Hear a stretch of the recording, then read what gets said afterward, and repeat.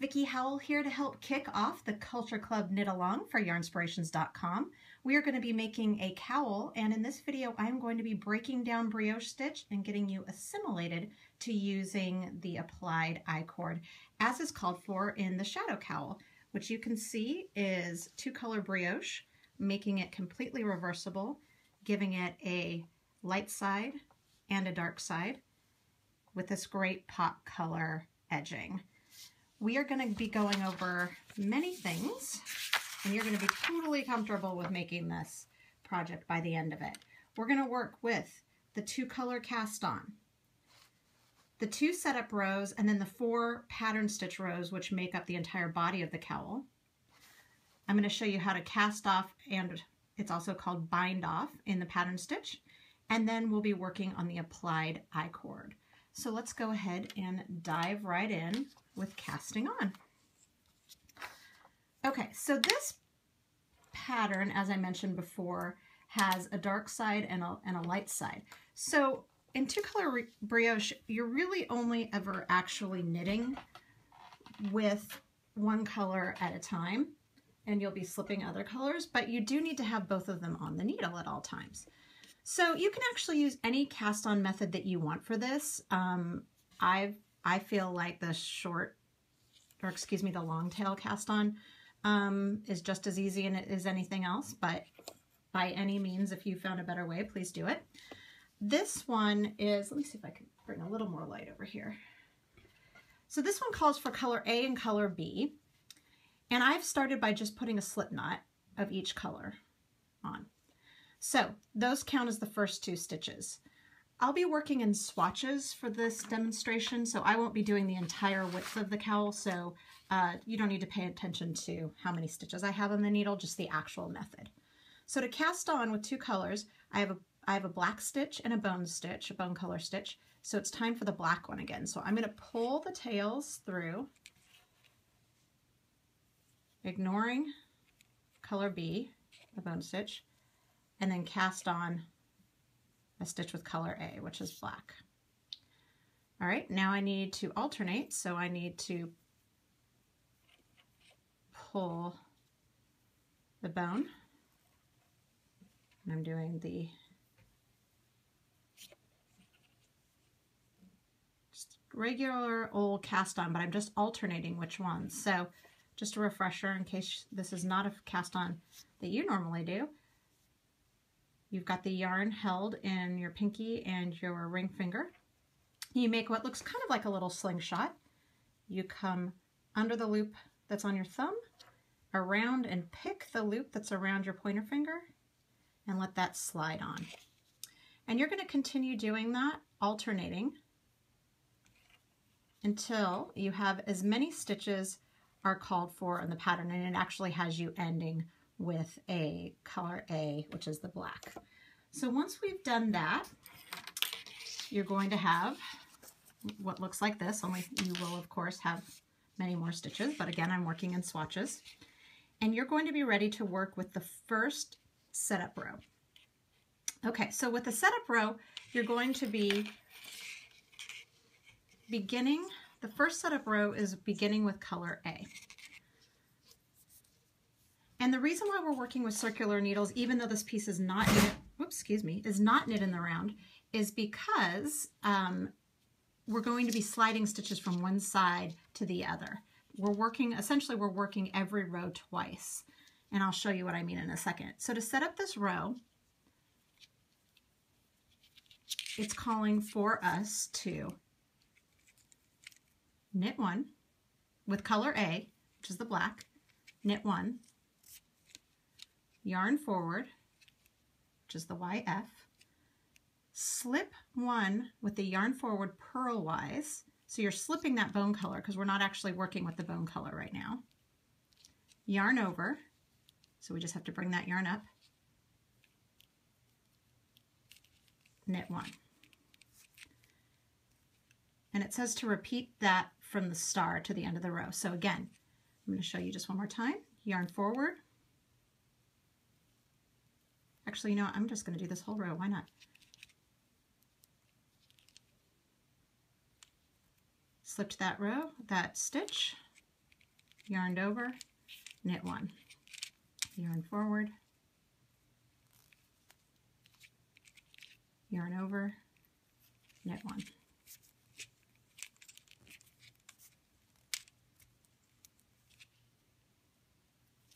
And what's happening here is that we are completely just avoiding color B, the bone color. But you might also notice that we are increasing stitches. I just noticed that I did something. So when you're sliding the stitch over, that yarn forward right here really already creates your yarn over. So resist the urge, which I just did, to wrap it around again. You don't need to do that. It's already there for your knit one.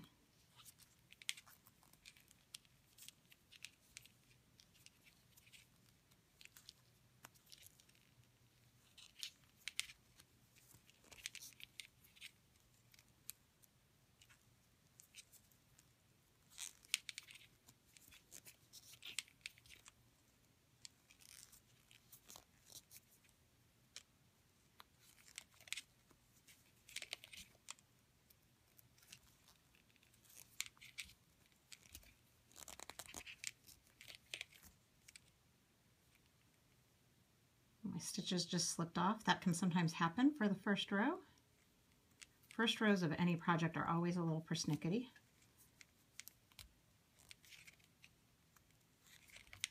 Okay, so I am at the end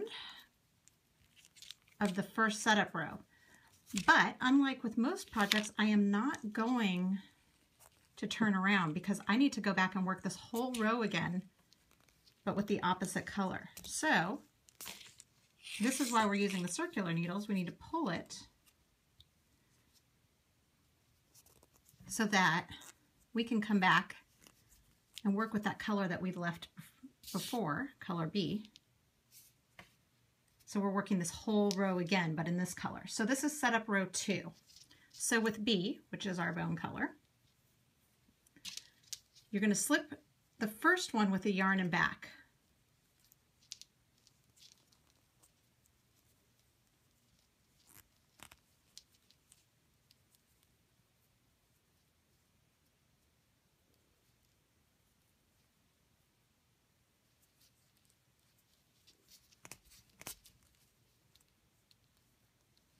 Okay, then with yarn forward, you're going to purl 2 together.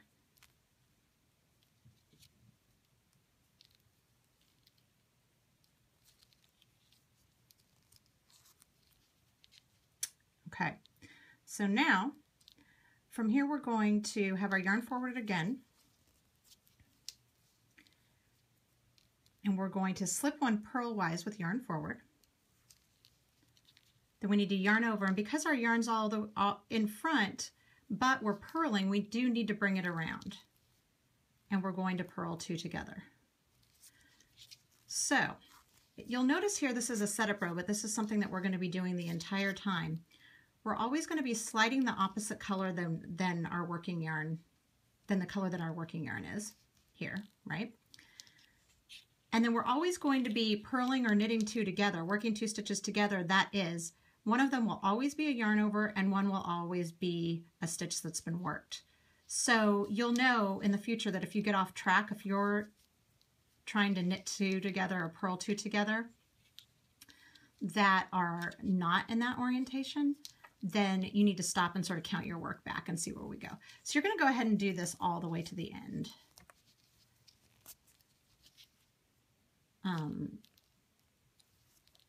And then your rows will be set up. So I'm going to go ahead and set this one aside. Actually, you know what? I showed you all the first setup row. Let me just do this one. All right, so you'll see that you kind of get in a rhythm. You know, it's slip 1 purlwise, yarn over, purl 2 together. Again. And again.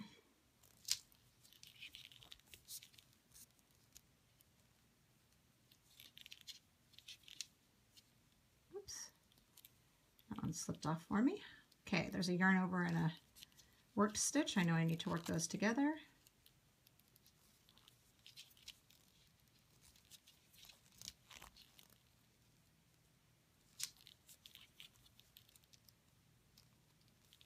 Okay, and then we're ending with a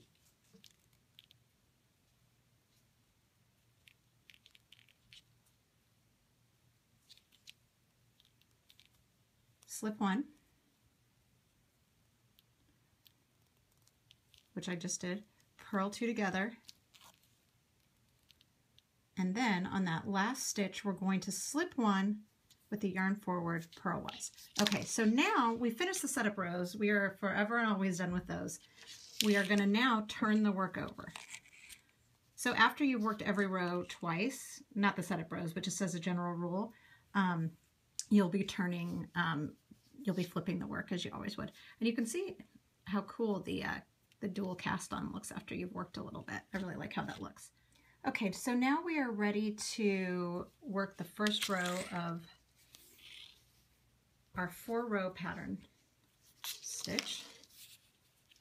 I've flipped over my piece because we have done our 2 setup rows, which is really just working the same row twice, right? But with 2 separate colors. So now we're ready to work a row. All right, so we're back to using color A, which is our black, and we are going to knit that first stitch. And then this is where our star starts, where our repeat's going to start. With the yarn forward, we're going to slip the stitch purlwise. Then, and you might have to give the tail a little tug for that first one, then you're going to yarn over and purl 2 together. And that will be the slip stitch and the yarn over from the stitch below, or the row below. All right, so again, slip the stitch purlwise, yarn over, purl 2 together. Slip that stitch that's the opposite color than your working yarn, and your yarn is in front already. Yarn over,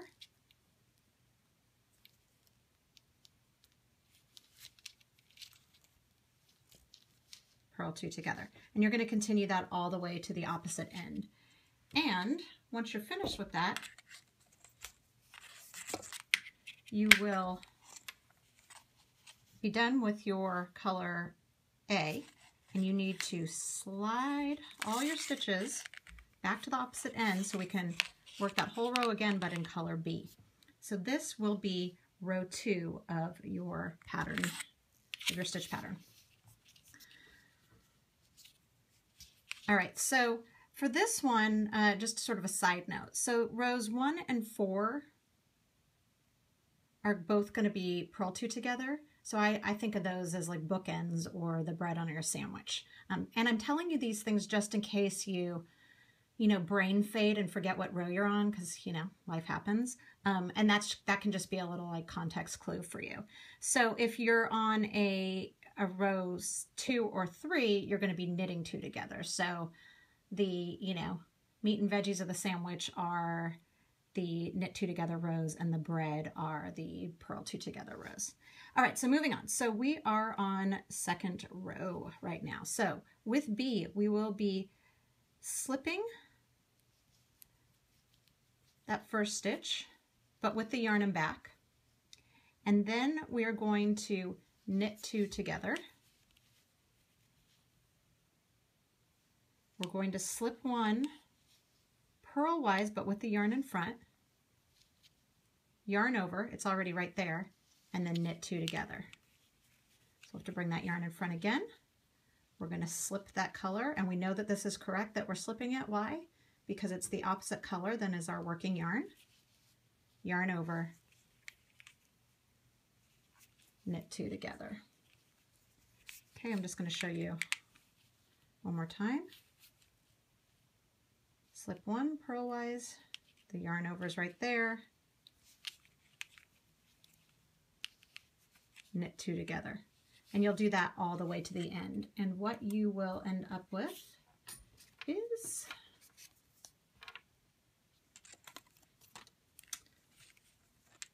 not that one, this little guy.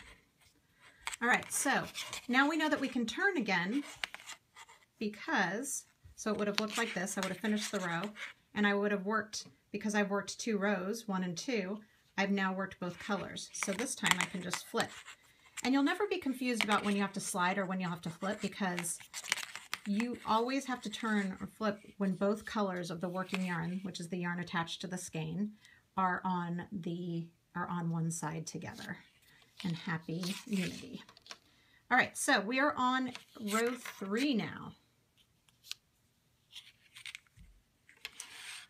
Row 3 says with A, which we know now because we are super pros with knowing our colors this many rows in, that A is black. We're going to knit 1. With our yarn in front, we are going to slip 1 purlwise, yarn over, and knit 2 together. And that's it. That's pretty familiar, right? Slip 1, knit 2 together, yarn forward, knit 1, slip 1. With our yarn over, we're knitting 2 together. I'll just show you one more time. Yarn forward, knit 1 purl, or excuse me, slip 1 purlwise, knit 2 together. And you will do that all the way to the end of that row. And then it will look like this. But what do we see here? We see that we've got working yarn, ignore these tails, these are just little tails. We've got our main working yarn on opposite sides. So we know that this is a slide row and not a turn row. So we are going to push our yarn, slide it all the way down, slide it home. And this, my friends, is the last row of our pattern row. So once you've got this, you know what you need to make the entire body of the cowl. It's pretty exciting. We're almost there. Okay, with B, which is our bone color, we are going to be slipping 1 purlwise with yarn in front and then purling together the next 2, which I'm just going to beat this into your head, is a yarn over and a slip stitch from the row before. Slip 1, yarn over, purl 2 together. And we remember from what I said earlier, this is a purl 2 together row, so it must be one of our bookends, our sandwich slices. Just show you one last time. We're going to slip 1 purlwise, yarn forward, yarn over,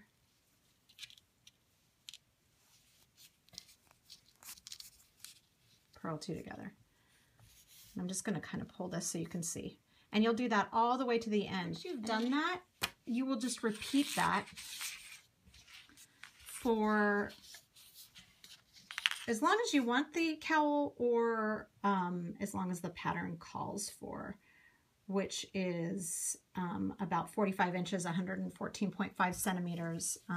But, you know, you can play with it. If you want a super long cowl or an eternity scarf, you can absolutely do it that way. Or you could probably even go a little bit shorter, although I wouldn't recommend too much shorter. Okay, so we are going to knit 1, and then we're going to knit another 1 and pass that stitch over the first one. So far seems like the usual bind off. But from there, we're going to purl 2 together, and it'll be the slip stitch and the yarn over. And then we will pass that stitch over that. So then we repeat again. You're going to knit 1, pass that first stitch over, and then you're going to purl 2 together, pass that, knit 1, pass the stitch over, purl 2 together,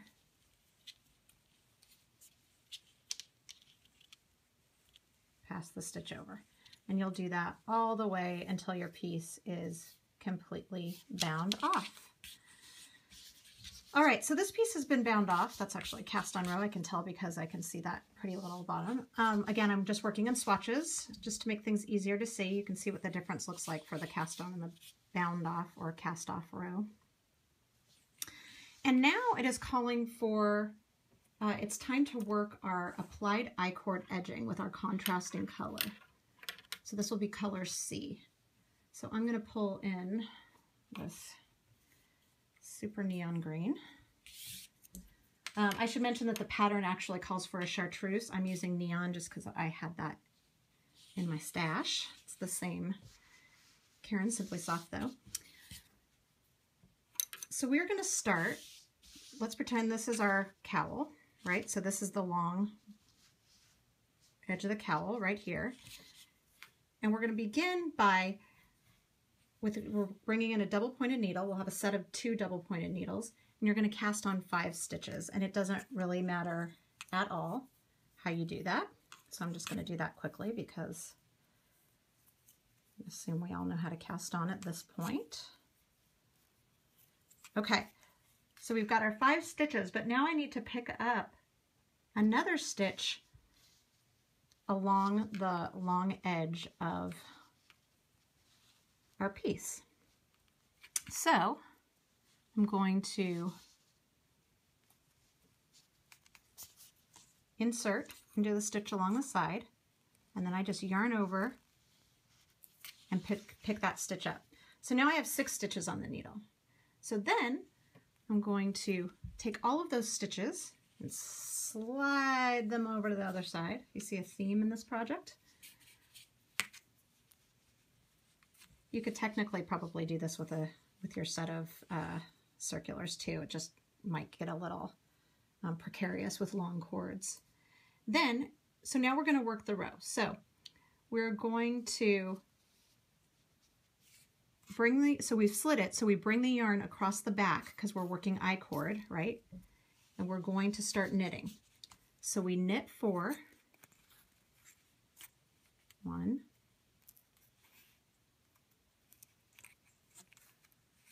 2,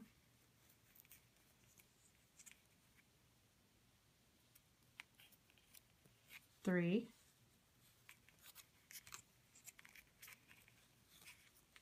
4, and then we need to knit these 2 together, but through the back loop.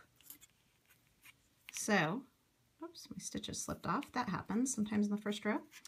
So to knit through the back loop, instead of going through the front legs, you're going to go through the back.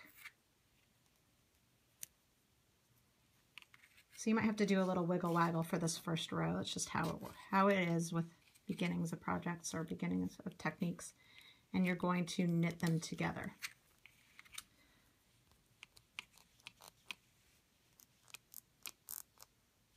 Okay, so then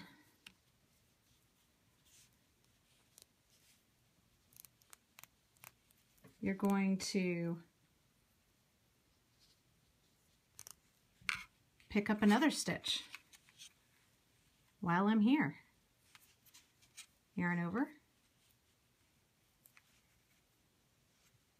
pick it up. So we're kind of climbing up at the same time.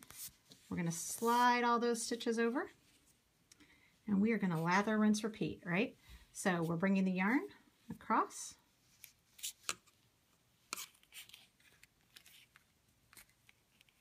and then we're going to knit the first 4. See how much easier it is on the second row now that the stitches can glide on the needles. So I've worked those. Now I've got to knit these 2 together.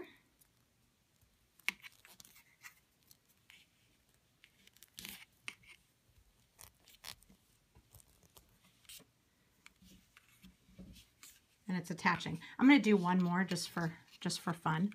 And also I just want you to see a little bit how it is forming into the I-cord. So I've picked up that stitch, and now I want to slide it on home to the opposite side.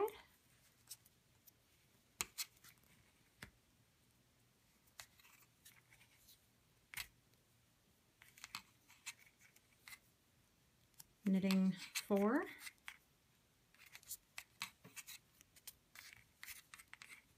Knitting the last 2 stitches together through the back loop.